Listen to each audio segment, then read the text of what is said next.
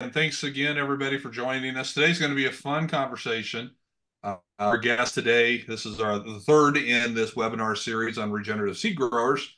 Our guest today is Scott Scheimer. Scott and his team, his family, they farm out in Cheyenne Wells, Colorado area, so the eastern part of Colorado. So if you think you farm a tough environment, you'll probably not.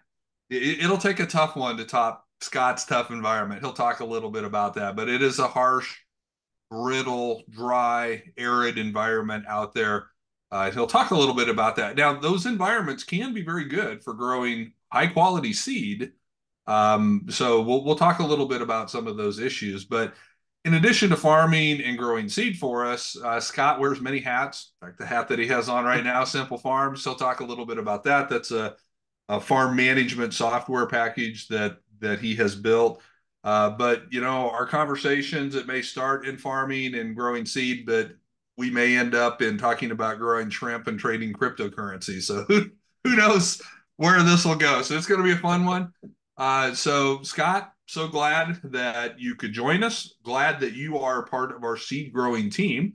We certainly, in addition to that, Scott's a customer as well, as you will find the majority of our seed growers are customers. That's how we got to know them first. We know that they're a good farmer, but just because you're a good farmer does not make you a good seed grower. So then we reach out and work with them to see if they'll get seed, or which Scott is. So Scott, go ahead and introduce yourself. Tell the folks a little bit about, where you're from, your operation, background, some of that kind of stuff. Okay, Keith. Well, thanks for having me on. I greatly appreciate it. Yeah. Yeah, when Jonathan asked, let us know where you're at, that's definitely, it's hard for me to relate to most of you other guys. We are dry and arid. Uh, I took on the family farm for my granddad in, 1991. I was at the age of 19 and going to CSU. Always wanted to come to the farm, just didn't realize I was going to be on that soon. So I've had a few years experience under my belt. Through the process when we first started, you guys know that was still at the point in time where there wasn't the Freedom Farm Act, so we were wheat fallow in this region. And at that point in time, my biggest concern was is if I farmed for 50 years and raised wheat and fallow, I was going to get 25 crops on one field. And boy, I was going to have to perfect it. And I was going to have to figure this out, how I was going to do the best job. And you knew just with a 12-inch annual rainfall, you weren't going to get that crop each year. 96, the world changed for us. We were able to switch up and start growing milo, and that was actually the first year I lost a wheat crop. Prior to that, it was in great shape. We were raising crops every year. It was raining, and but we switched and added some milo into the mix, and some sunflowers, and that kind of opened my eyes at that point. Hey, we can diversify and start growing a lot of different crops. And then hit 2000. And I thought we could raise a 30 bushel wheat crop every year, no matter what we did around here until 2000. And we turned dry. I think we were 2 inches of annual rainfall that next 2 years. All we did, well, I didn't sleep at night. We ripped all day just to keep the ground from blowing. And that's about all we did. And we finally got going again. And at that point, that's when I got introduced to green cover and looking at trying to keep life on the soil. That was kind of a key thing. We dabbled in that a little bit and found that it was a struggle with the rainfall. If we had dry years, we just didn't even have enough growth. Our ground was hard as a rock and still exposed. So from there, we went back to just doing as much diversity in the crops as we could. Today, we are doing millet, milo, corn, wheat, and last year introduced ourselves to green cover again and said we would love to try some rye and grow it more in the seed aspect. And so last year was our first year doing that, and just sold, completely sold on it. We did a little over 800 acres in variety test plots, and the residue we stripper cut it, and the quality with the grain was good, and from there, we're sold on going that way and very excited for the residue we're going to plant through this year. We then have expanded that rye crop into I think this year we're at 1,500 acres, that we're doing for green cover, and we've introduced that rye through millet stubble, corn stalks, milo stubble, everything that we had just harvested in the fall. We put that rye in, and some of it didn't come up through the winter, but we caught some of those winter snows, and we got emergence. We went out and top dressed, and things look dynamic now. Very excited. Everything's got a nice cast of green, looks solid. And my reason for doing that as well is you guys know it, looking at the wheat market and these prices, I am trying everything I can to get away from fallow in our region and do something production. And my attitude for some of these rye acres were we were having some weed pressures and just didn't want to go spend another $70 an acre trying to keep these weeds under control. So let's put the rye in, and if we harvest a 12 bushel rye crop, we're still better off. We're going to have somewhat of residue, and we're going to keep this weed pressure in check and just get reset for that next corn or milo crop that we want to follow up with that stubble. And so that's a quick background on my end, I guess, of where we're at Yeah, today. yeah. So Scott Ravenkamp, who is our contract seed production guy, he works with all of our seed growers. So you know him very well. He used to farm in a very similar environment to you uh, out there in Colorado as well. He told me way back when he was growing seed for us, before he was working for us, he says, Keith, everybody in eastern Colorado should be growing rye and there should be no wheat. What makes rye better adapted to your environment there than what wheat is?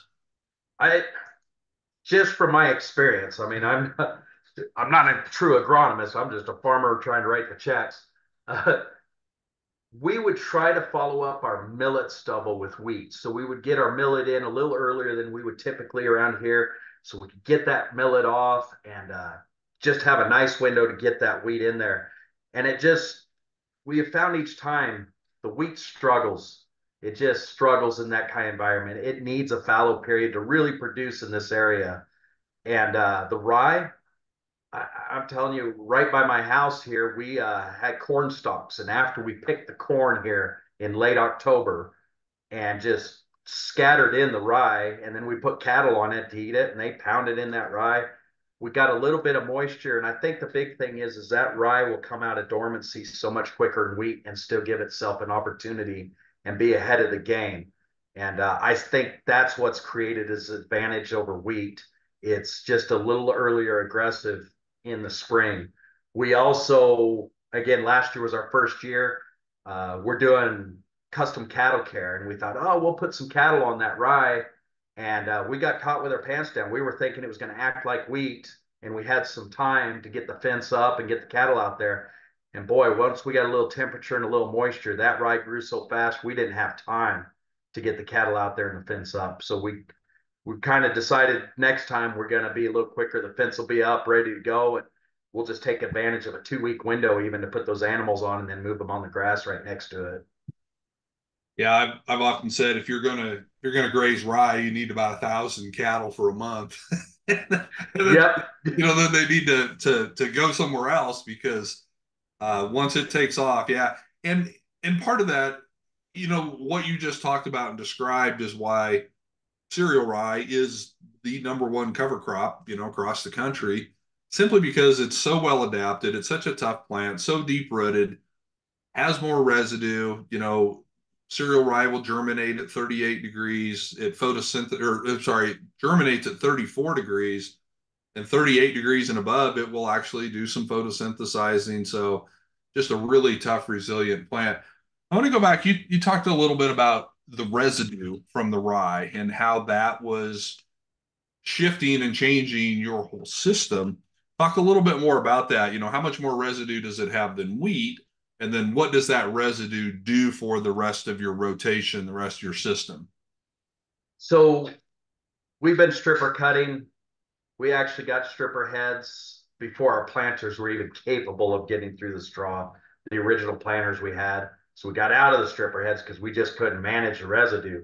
And then we got newer planters, modified them, got back into the stripper heads because residue's everything.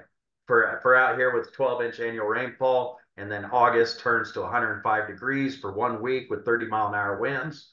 I mean, if we don't have that ground covered, it's death for us. Mm-hmm. And I know everybody around here survived for generations plowing this dirt and planting a crop, but we know saving that moisture and preserving that profile with residue is everything to survive in this area. So wheat, even by the next year, it's starting to break down, and by the time we're into July, August, we got nothing left on the ground. That's telling us too our biology's doing some work. But the rye, what I've seen this last year, going over last year's stuff with the spray rig here just a couple of weeks ago to get the volunteer under control. Um, the straw is just so much heavier and stronger, a little ropier. Uh, a unique one was as we did some trials for green cover as well. We did some hybrid variety called a Cover Max, and it went right as strip right through the middle of this Elbon that we've got out there. The Elbon, it's lodging a little bit now. That straw is. It got a lot of wind on it, a lot of snow, but that Cover Max, that straw is still standing vertical, pretty impressive. And that stuff was almost shoulder high when we cut it. And I was very impressed with that. You can just see that differential line even, since harvest last year on that. But our planter's rigged up. We can get through it. We can move it out of the way and just open up a nice strip. I don't run strip tillers, uh, just full no-till right through that. And very excited about what kind of mat we're going to have out there. We feel like, too, we got some tools in our toolbox. We work with Elevate Ag, and we're using their biologicals and have been for quite a while. We can talk about that. I think that's helped our quality a ton. And but also we went out and we just put some of their product called Hypercycle on. So we're going to break down that residue. And we did it in zones, mostly on the irrigated with the residue was a lot heavier. We didn't touch the dryland corners and see how that breaks that down, making nutrients available to us, but also allowing us to get it through with the planter a little easier.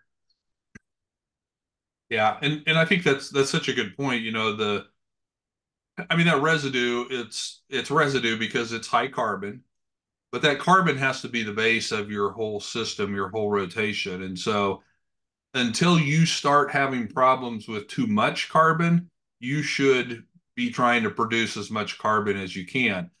And before you go out and do a tillage pass or even do a biological to help break that down, make sure that you do have the best equipment possible or your equipment is adjusted as much as possible because having too much residue early on may be a problem, but you will never have too much residue later in the summer when that next crop is growing. Because you're right, it helps the infiltration, it cuts the evaporation, all those sorts of things. So even if you have to sacrifice a little bit on the front end to have that residue out there later is such a huge thing, especially in a very brittle environment like what you guys are in. So yeah, we can. I definitely want to talk about the biology and how you see that, changing what you're doing and changing your system and the quality and all that. But I do, before we go there, I do want to go back. You talked about weed pressure as well, and I know even before we started the webinar live here, we were talking a little bit about weed issues and weed pressures.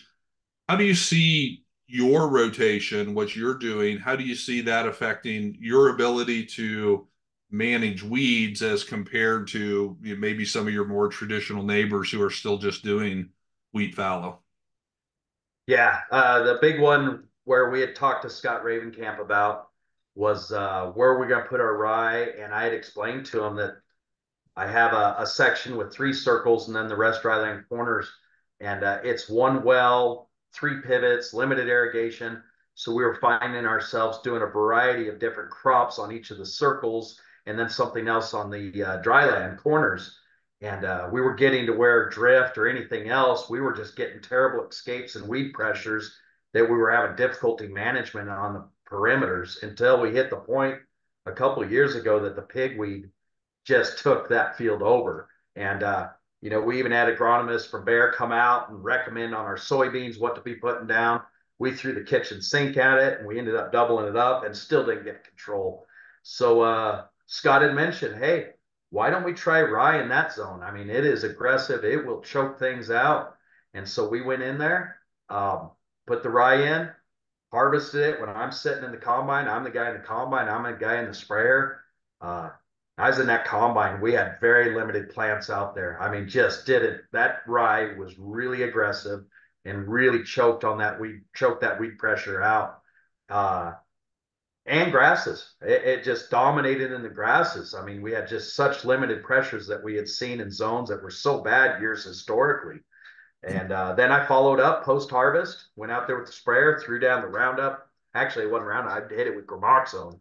And even sitting up in the sprayer, weeks later after a little moisture, we just didn't have the pressures out there. But I went ahead and put the chemicals on just to get that final cleanup. So moving forward, our game plan is we're trying to avoid as much herbicides as possible, throw rye in the rotation, and use it to really choke out some problem areas. And that's what we've done this year on a few fields. And so there's still more to be said. Stay tuned, but we're excited what we think it'll do for us there. And those fields, that rye didn't come up till this spring, but it's already a full stand, already got strong stooling, and way ahead of anything else coming out of the ground. And I'm hoping that really gives us choke pressure on it. Yeah. Yeah, for sure. And we've talked about this, in other webinars, other articles and stuff. The rye has the ability to control weeds. It easily controls early weeds, winter annuals, mare's tail, henbit, things like that. They just don't exist in a rye field. But in order to get the later season control on weeds, like what you're seeing, you have to let that rye really grow out. So growing it for grain, like what you're doing, is one solution. If you're in a more uh, lush environment, as you move east into the corn belt and stuff, those guys are letting their rye get 5 feet tall, rolling it down, and then planting their beans into it. And they get weed control deep into the summer because of that. Now, obviously, you can't do that in an arid environment.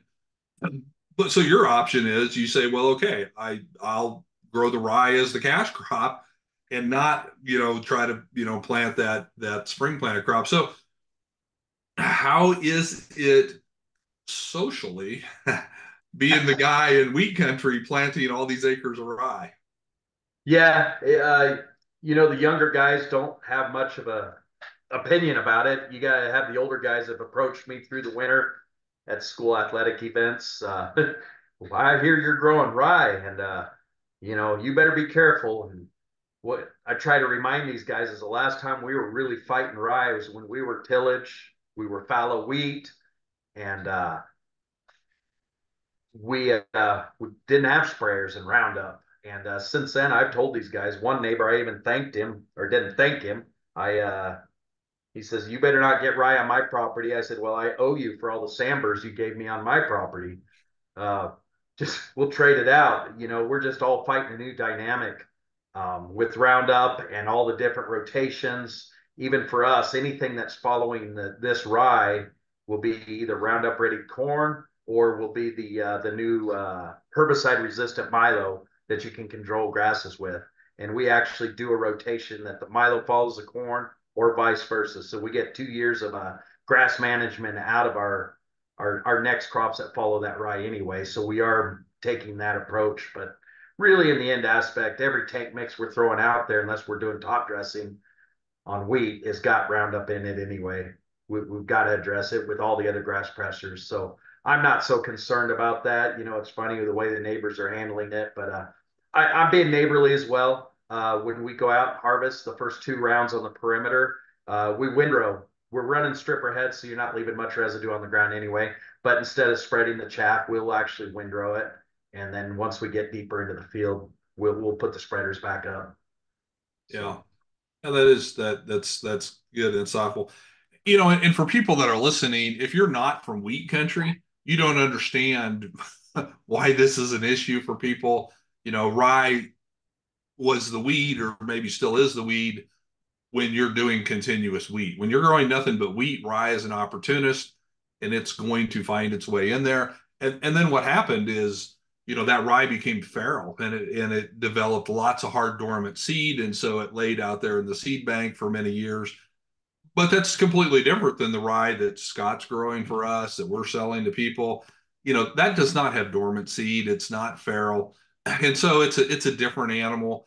And really that rye growing in those wheat fields is a symptom of not having the right rotation more so than anything else.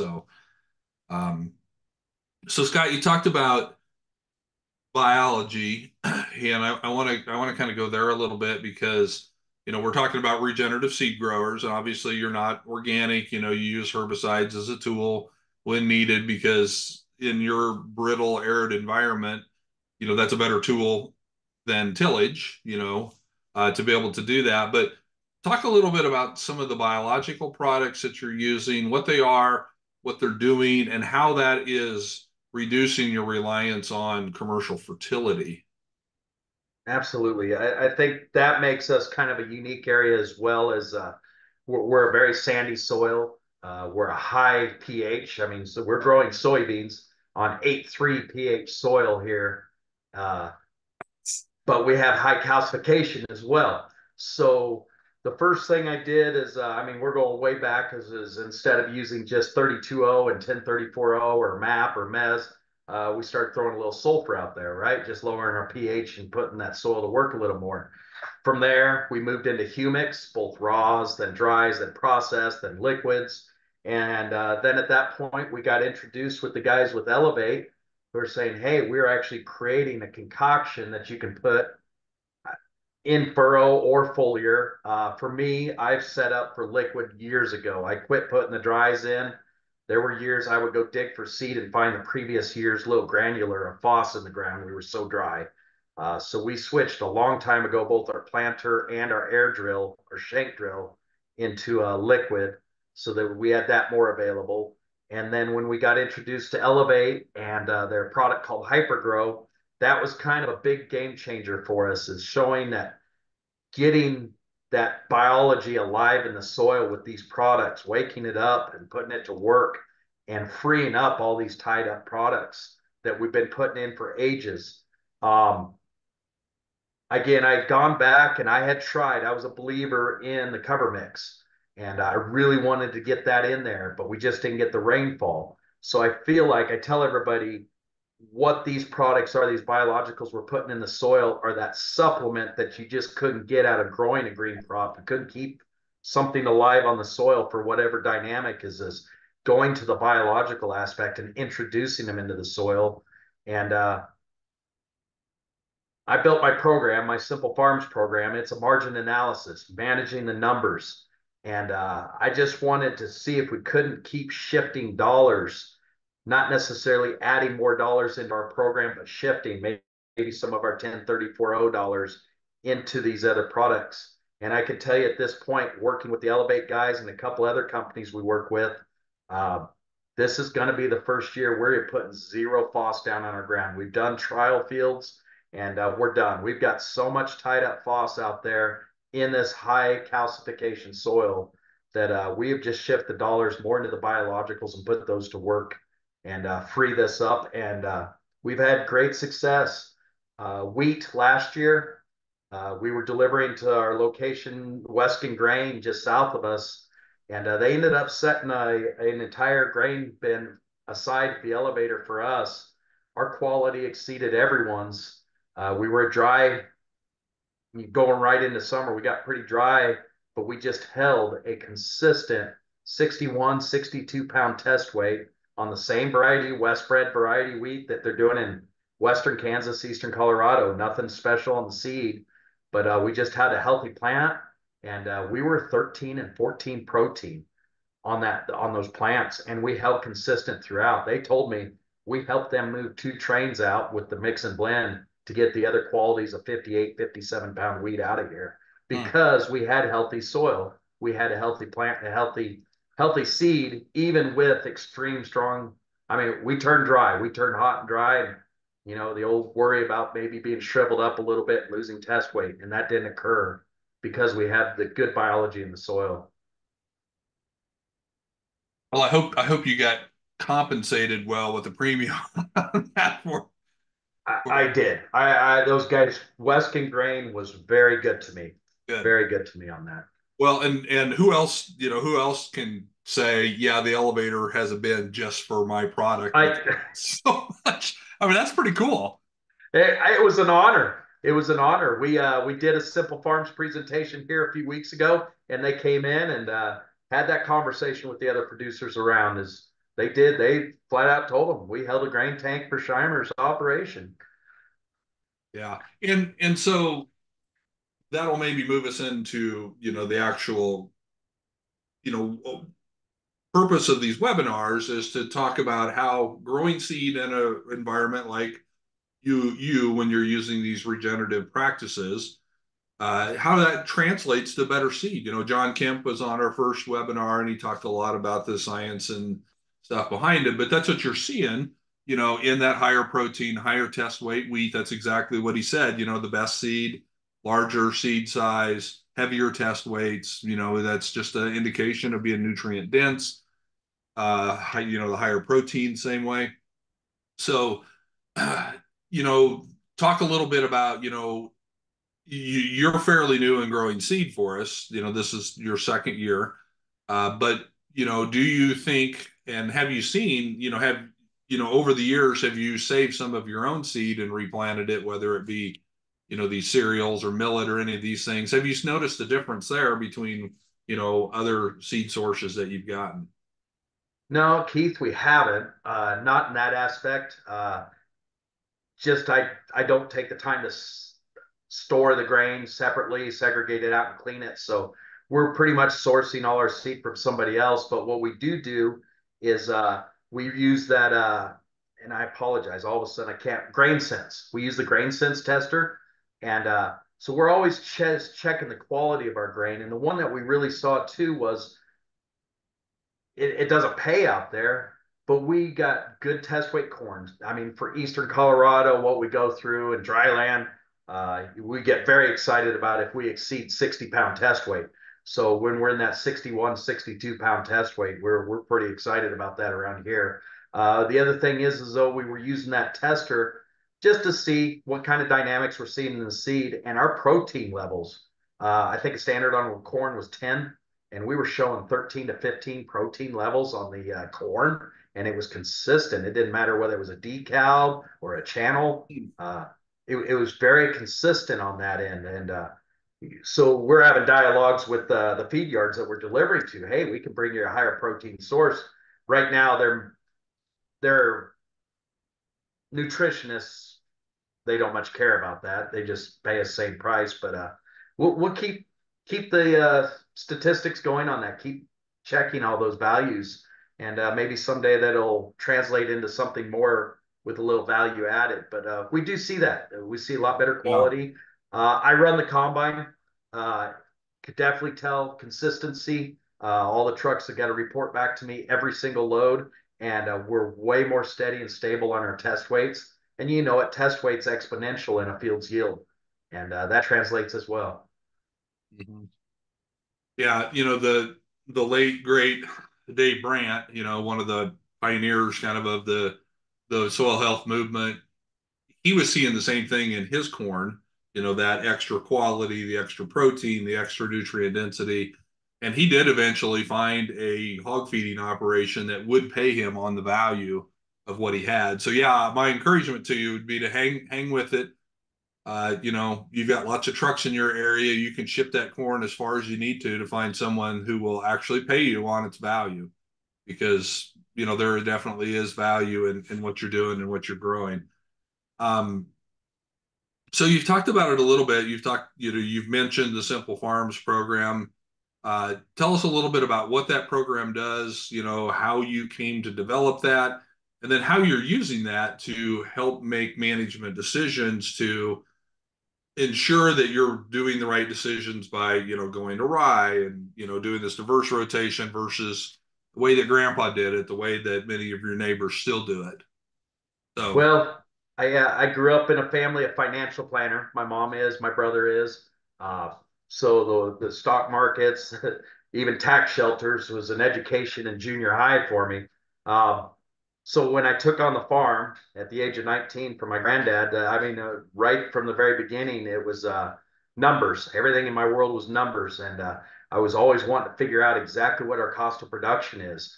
And so early on, I tell everybody three eyes show. I can remember I bought farm logs, I think it was. It wasn't farm logs, one of the farm programs. I mean, it was floppy disks and VHS videos to watch to learn how to use the program. Mhm. Oh my gosh, the data entries and the redundancies and the nightmare of it. And so I bailed away from that, went into spreadsheets, then jumped into a new program. Maybe some of you guys remember Apex. That was kind of the one that threw me over the cliff with John Deere. It's the cost of it. Uh, at that point, as well, I was having dialogues with my local banker, who's one of my best friends. Is, hey, how are farmers figuring out their cost of production, where they need to market? And he says, nobody's showing us anything. You know, guys are coming in with the napkins about how they performed that year. And then I got, we'll call it a midlife crisis through the whole dry spell of the early 2000s. And the opportunity came up to be the grain marketer at Cargill here in Cheyenne Wells. Thought, man, this is the opportunity. I'm going to be on the road meeting farmers, trying to get them to sell bushels to Cargill. And I got on the road and covered from I-70 south all the way to the Panhandle of Oklahoma. And I would say 95% of the producers I met with had no bookkeeping program out there that knew exactly what their cost of production was. And that kind of was the point there, on top of me being involved with another startup company that inspired me to develop a program. I got in and said, I'm going to build my own program. And so I took my spreadsheet concepts and found a development team in Denver, Colorado. And off we went and built Simple Farms program. And my concept is just almost gamifying spreadsheets, simplifying it to a level where you could plug in all these details of what we're doing. You guys know it, all the different inputs we put in with our planter or with our sprayers, and putting it all together, and it immediately telling me what it's costing me to raise that corn crop, that wheat crop, that milo crop, and exactly where we need to be marketing that. So for me, I use the tool to make decisions on lease structures. Fallow has been the most devastating these last few years, especially limited rainfall and these poor market prices. Other than that nice little rally last year, right at wheat harvest, um, our margins are so tight and so difficult to actually price at these levels and make any kind of money. And I was trying to find other opportunities, and I kind of foresaw that green cover was really taking off with the cover mix, and I knew rye was kind of the staple. And I couldn't do cover crops, but I could sure grow a seed crop here, and taking out a fallow period and putting that in right after a millet, milo, or corn crop. Even if I lost $20 an acre, was better than spending 90 days an acre, $90 an acre, keeping that ground clean, trying to struggle for that next year's wheat crop. And so that just anything to get myself where we're cash flowing better and not tying up such big dollars for each year's of production was kind of the vision I got out of the program. Probably the biggest one is I developed my own program, launched it in 2019, and even I lacked the discipline here during July, August last year. My program told me I should be marketing more bushels because we were in the black, and I was optimistic about the markets. My analysts were, that I hire to tell us where the markets are at, and I didn't pull the trigger. And that is definitely a discipline I've even learned on my own program. If it tells me I should be marketing at a certain level, I will be doing that this year. So even the guy that built the program can still make piss poor marketing decisions. And so my program doesn't give you all the answers. I developed it basically just to give you perspective on your operation, where we at on these inputs, what's this crop do for us, what's my lease structure work with my landlord. You can look at anything like that. It involves everything you want to look at on your farm, and it calculates it out and discloses to you where you need to be at. So listen to your wife and listen to your data. You're exactly right. We get emotional and bullheaded, and yet again. Yeah. So see, tune in for farming advice, get life advice for no extra charge, right? Right. So if and again, this is not a infomercial or plug for this, but if people want to learn more about that, I assume there you have a website they can just go to find out more information. They sure can. They can just search simplefarms.ag. I do warn there is a simplefarms.com. They beat me to the .com. And that is a pot farm down in Arizona. I think they're quite successful, but that is not us. We are simplefarms.ag. So, Yeah. Well, that lots of things we could say about the pot farm versus the software, but we'll let that go for another time. Yeah, Jonathan just put it into the chat there. So, yeah, great. So I just want to encourage people as we've been going through this, put your questions in the Q&A box. We're going to go and start answering those here in just a little bit. I got just a couple of other things, lines of discussion that I want to do here, but then we'll get to those questions and try to answer everybody's questions. But Scott, I think you had a few pictures. Do you have some pictures that you wanted to share and maybe just talk about so people can see a little bit of some of the things that you're doing there? yeah, I don't have a lot. So what I'll do is I'm scrolling through my phone here. I'll pull them up off my phone. Um, Not a And lot. I'll share one with the just the rye stubble that we're just what sprayed through and how thick it is, and kind of exciting to be able to run that planter through it. So I'll pull that up for you guys. Um, and it looks a lot like the stripper cut wheat stubble. and again, I just want to stress here that people from wetter environments, too much residue is an issue or a problem for you sometimes. It is literally gold for people in the arid West. And so the drier you are, the more important, the more valuable that is. So just want to stress why that's such a big deal. Yep, we can see that now. So this is stripper cut rye. Yeah, this is stripper cut rye, and this is the Elbon, and you guys can see too that the volunteer. So I just hit this a couple weeks ago. Um, Boy, did it come on strong and in a hurry. I told the guys we should have put the cattle on that for a few weeks before I went and hit it. But then again, it's windows, right? Timing, how long you got before you got to get gone to the next project. So on this one also, this is right by the pivot. I went out to move the pivot, just snap this shot. And you can see the boom height just where the hubs are. This is a John Deere 616, so pretty big sprayer, pretty thick, but that's definitely what we're going to deal with this year, and I am excited about it. Oh my gosh! And I've had so many neighbors come to me and ask me about it. I think I got one more next to it, just a little more perspective. But yeah, And this is one of your irrigated fields. it is. It Yeah. is. How, It how sure would is. the residue from a dryland field compare? I would say it's probably 30% less residue, but Okay. just as good a height than the straw. And this is an interesting one here too, Keith.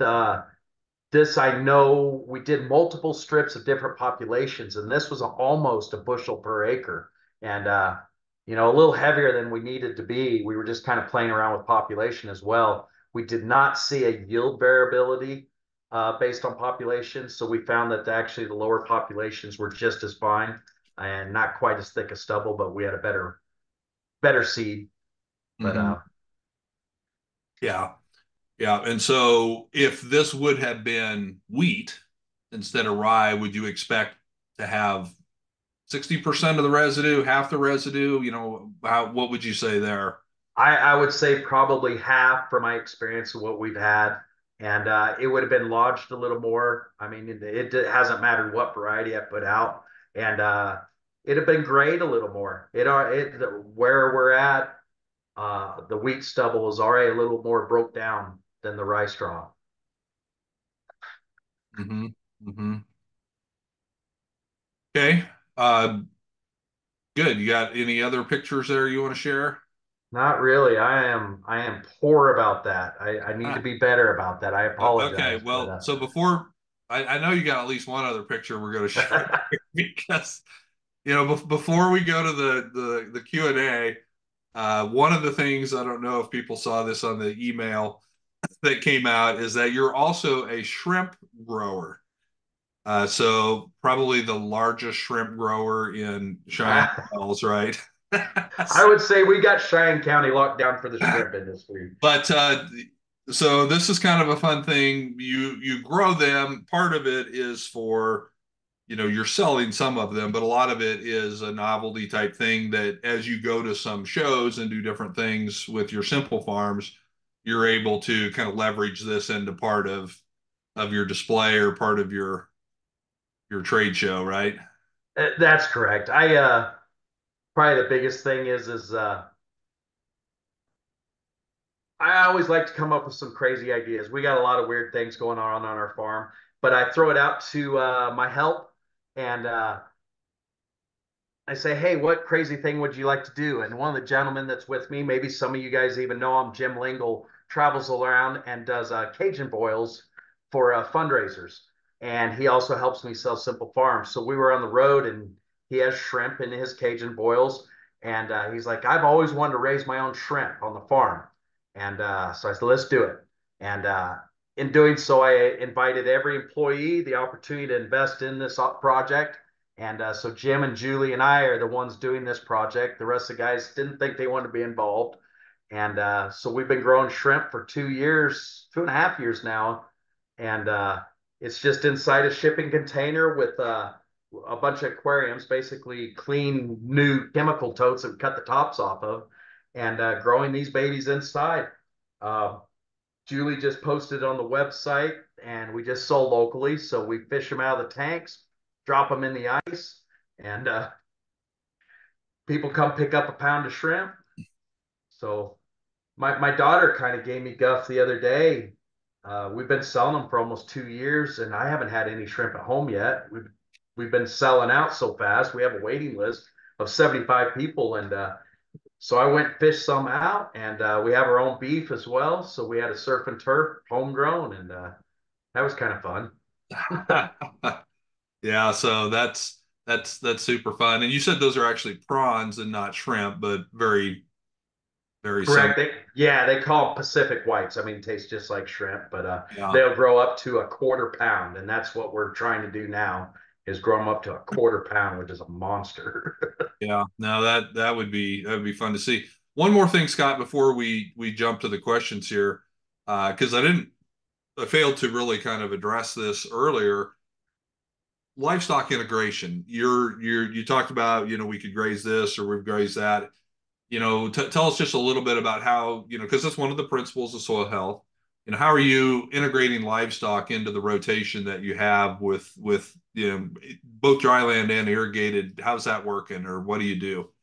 So right now we've been doing custom cattle care. When I launched Simple Farms, I actually got myself out of my cattle operation and was lacking personnel. Since then, I brought in some guys, and so this has been the second year we're actually doing some custom grazing for others, and that makes it a little easier. You know, guys can admit to this too.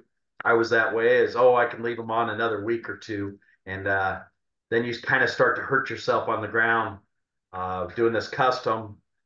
I can kind of set more ground rules, and your cattle are off when I say they're off, and I kind of get the emotion out of it. But we this last year we did rye following our corn, and so we were going to graze the corn stalks anyway, and that rye came on through the winter, and the cattle kind of nipped at it here the last 3 weeks. But we were just wrapping up on just grazing about all the corn kernels and cobs off the field, so it worked great. The cattle just maintained gain and condition and looked really good. So we're just going to keep playing the balancing act of integrating them in with it. I think it's very important to put that in. We're also involved in the carbon credit program with Locust, and that's kind of a check mark bonus for them as well. They want to see that and help you on a higher payout on the carbon market as well. So, and what the heck, the cattle market's phenomenal. It's put this on these animals when you can't market this commodity anyway. Yeah, that's a great point. And we've got, people interested in, you look at corn and it's, maybe a break even at best. So, we're really encouraging people, hey, take that field that's, is going to be your lowest producing field anyway. Don't plant it to corn, which is just going to be a break even at best. And, if you've got your own cattle or if you've got access to bringing others in, grow some forages, graze them out on the ground. But you can't just turn them out there and leave it. You mentioned that, you can take your soil health backwards pretty quickly with livestock if they're not properly managed. And so that's the whole key is you got to manage them within the system, and then it can really be a benefit and a boost to the whole system. All right, let's go to a few questions here. Robert is asking a couple questions about, well, number one, your soil organic matter levels. Where did you start, and where are they at now, and where do you hope to go with them? Yeah. Uh, my OMs are very lows. They're crap. We've done the Midwest samples for years. We just switched over to Haney last year. We don't have organic levels. I mean, we're so dry, so sandy, so arid. That is a big goal is to actually create something where we can dig up and actually see a humate in the soil. We got none. So we got a long road ahead of us. It's going to take a Uh, lot of years of growth. yeah, so you've got a number of things working against you. Number one, sand. Number two, dry weather, and then number three, you do get very hot, and that Yes, all tends to be detrimental to soil organic matter. So, and again, that's probably one of the reasons why rye kind of shines because it's got a reputation of being a tough plant. It can get by on less. It's a survivor. And so, do you think that's one of the reasons that rye is so well adapted because you have essentially very poor soils? I agree. Yeah, yeah. I'm hoping it. Our goal here is actually just to make wheat maybe a little supplemental in the corner and rye become our staple for into our next crop rotation of corn or milo, and pretty much eliminate wheat and the fallow. And I'm hoping at that point our organic comes up. That's when we'll start seeing it. So if we can keep this ground out of fallow for 6 or 7 years, I think that's when we can start to see that dynamic. Yeah, because any gains that you would make growing a crop, you're going to immediately lose those in a fallow year. Carbon gains. Yeah, because you're just Correct. going to burn that up. And to that point, you mentioned it a little bit. You grew a little bit of hybrid rye for us, to the seed production. That's kind of an experimental thing with Green Cover and KWS. The company is that we're able to sell the second generation of that hybrid as a cover crop. We have a license to do that, but I think, and again, Scott Ravenkamp is a big believer in this too. There's a huge potential for hybrid rye in your area to be grown as a feed grain and sold to the feedlots because hybrid rye is a huge yielder. I mean, they did a bunch of research at Akron, which is similar to your environment. They're seeing 100 plus bushel hybrid rye yields on dryland environments, and so hybrid rye is definitely something that we're going to be looking at as a now it's expensive. The seed is it's like planting corn, but if you can get 100 plus bushel and sell that as a feed grain to a feedlot and have all that residue that you're talking about, because it's still going to leave that residue behind, could be a big game changer for crop rotations in that area. Um, Robert's also asking about the carbon nitrogen ratio of the hypercycle. And I don't know that we even know what the actual C to N ratio is on the product, but it's definitely lowering the C to N ratio of the field when you put it out there because my understanding is it has both the biology and some of the enzymes and stimulants that just speed up the biological degradation of the residue. Is that correct? That's correct. And Robert, yeah, that's where I am. That's out of my realm. I lean hard on those other guys that represent Elevate Ag and lean on their science. And sometimes I get glazed over when they start explaining all that to me. Uh, uh, so yeah, I don't know what that ratio is. And then with our high pH levels, I don't know if that changes that quite a bit. And so we're just kind of dabbling on it and getting started to see what we see out there on the field. Yeah. Yeah. And so again, be careful about doing it. The first your first consideration, in my opinion, is make sure your equipment is as well adapted as possible to get through as much of the residue because it may be a pain now, but you'll thank me for it later, kind of a thing. But then and I'm assuming you're doing this mostly in irrigated where you just have a lot more residue. That's correct. Right now, the irrigated, we did mess with it just a little bit last year in some dry land where we had some seriously heavy residue that we were going to shank millet through, and we weren't sure we were going to get through it with the shank drill. And we fought it even after we put this down. But what was interesting, and nobody can really answer it, but my hired help even pointed it out, is they felt like we had a lot less weed population in that field, whether it's because of soil health or did we put some harm to the seed that was there because we were breaking down the dry matter? Did it go after the seed population as well? We don't know, but we definitely saw that. That was a visual hmm, anecdotal feature with it. yeah, so maybe the increased biological activity helped eat up some of the weed seeds that were laying on top of the soil. That's what we asked the guys at Elevate, and they wouldn't say yes, that would happen or not, but they thought that was quite It makes interesting. sense. And the absolute best place to have weed seeds in your field is on top of the ground. Worst thing Yep, you can ever do is bury them because they'll survive for years down there. But if they're on top of the ground, something's going to eat them. Something's going to want to break them down because they're a food source. They're a food yep. source for all those critters and all the biology. So yeah, that's a good plan there too. And and again, from an equipment standpoint, if you can consistently have big residue crops and the hoe drill or the shank drill is the problem, then looking at a disc drill, because you could cut through it then, with a rolling cutter versus a static shank that you're dragging. And so, you may have to graduate to to higher rainfall equipment there, Scott, if you keep doing such a good job. Well, that is our hope and our goal, but we're a little ways from it yet. But yeah, that is definitely my hope and goal. I did have a disc drill, but it was a little soon, and we sized too much residue and ended up blowing. So it's a tool that fits. It's just we got to use it in the right application. Yeah, yeah. Yeah, Robert's asking some questions too about your pH, and you said some of it is 8.3. Are you kind of 7.5 to 8.3 on a lot of that? Yeah, our best soil, our best production areas are a 7.5. That's as low as we go as a 7.5. 8.3 is our highest. Yeah. But And we have 8.3 circles. The most of our circles are a little sloped and sandy, and we have an 8.3 there. But last couple of years we've been able to avoid the chlorosis completely by putting the biologicals in. And this year we've got a circle that was the rye from last year, so I'm very excited to put the beans through that one and see how we do there.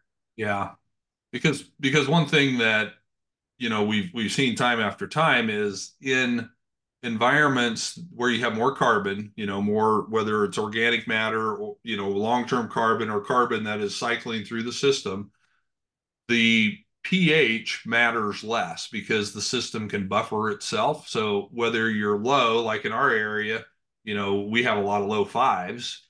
Your area, you have, we just need to get our soils together. We'd be about average there. Yeah, stir them But up. that carbon, the carbon allows it to buffer, right where that root is growing, right where all that biology is growing. And so, when you're using some of these products that help with the carbon levels, when you have the root exudates from your growing plants, that's liquid carbon that helps that whole system do that.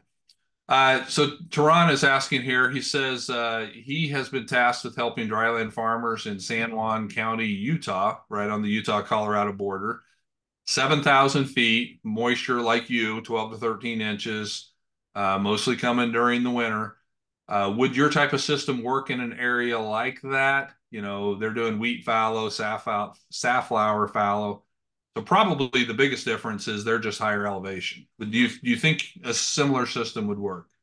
I absolutely do. I was actually just over there because we had regional basketball over in Dove Creek in that area. And I think the biggest thing I'm seeing with a lot of those guys is they're still tilling. Oh my gosh, all that ground was worked, everything. Um, First, try to get those guys to at least try a little no-till. A lot of them have gone to hay over there. They were big bean country, but they're more cash revenue with the hay. So integrate some of this stuff with their hay. Maybe go with the rye for the hay instead, and yeah, I know exactly where he's talking in their soil. It's red as can be over there. It reminds me of Oklahoma. But Yeah, I think a lot of these rotations will throw these rotations in, put these varieties in, and yeah, I absolutely do believe it'll work over there. The only one they probably won't be able to get away with, obviously, is Milo with that altitude and time frame, but everything else, absolutely. Yeah, yeah. And again, in arid areas where, moisture is always the limiting factor, if you've got livestock, it takes about half of the moisture that a crop will need to grow the majority of the biomass, and then the other half to get it all the way out to mature seed. So if you only have half the moisture, well, you can still grow a lot of biomass, run it through a cow instead of a combine.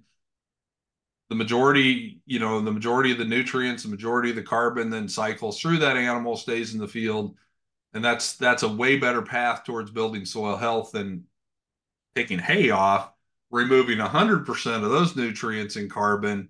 And unless you're bringing manure back, then that carbon is lost off of that. So, anything that you can do to get the livestock back on the field, move some of those acres into a grazing situation.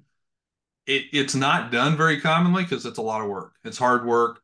But again, systems, you get a good fence system, you get people that understand cattle, you get the right cattle. You can't just bring feedlot cattle out there and have them be high performers on that type. So we'll have future webinars. We've got lots of information on our website about people that have done that and are doing that and doing it very successfully, especially now. Those guys look like geniuses now because the crops stink and cattle are the gold mine. So, but that would be, if nothing else, try to get a demonstration farm like that started in the area to let people look at. I think too, Keith. If you can find a way to take care of cattle for somebody, it's a nice cash revenue. You can learn a little bit about cattle that way, and instead of hauling the hay off, bring them in, just like you said. And I could tell you, once you put word out that you got a place that you put cattle for somebody, they will show up. They will call you. It never ends. They would love to put the animals on your property and take advantage of that and save you from having to haul that hay off. And Yeah. To be just like growing shrimp. You'll have a waiting list of people that want it, right? you will. You let them know. You just get word out there. It is mind-boggling. Yes, the Ah, shrimp too.